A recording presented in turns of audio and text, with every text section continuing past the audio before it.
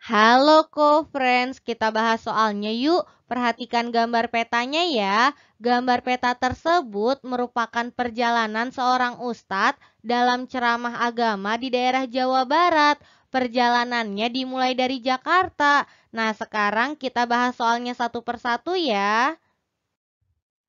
Gambar pada peta itu menunjukkan sistem koordinat Cartesius. Conference masih ingat kan? Pada koordinat Cartesius itu ada dua buah sumbu. Sumbu X yang mendatar dan sumbu Y yang tegak. Lalu untuk menentukan titik koordinat, maka perhatikan dulu titik di sumbu X, lalu titik di sumbu Y-nya. Nah, sekarang kita bahas satu persatu nih. Yang ditanyakan, Kota Purwakarta terletak pada kolom apa dan baris apa? Maka kita cari tahu dulu posisi Kota Purwakarta. Di mana nih posisinya? Posisi Kota Purwakarta ada di sebelah sini. Nah, sekarang conference perhatikan.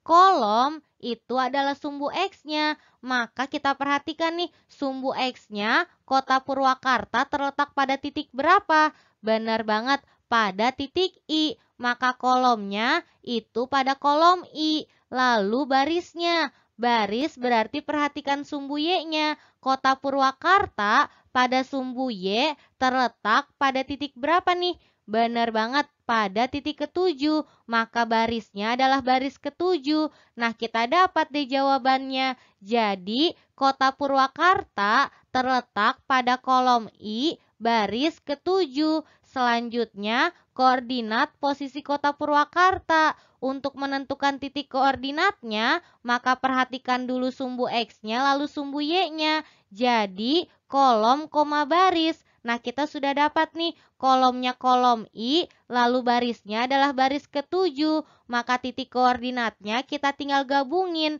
Jadi, titik koordinatnya adalah I, 7. Nah, sekarang kita tulis di jawabannya. Selesai deh sampai sini. Gampang kan soalnya? Tetap semangat belajarnya, co-friends.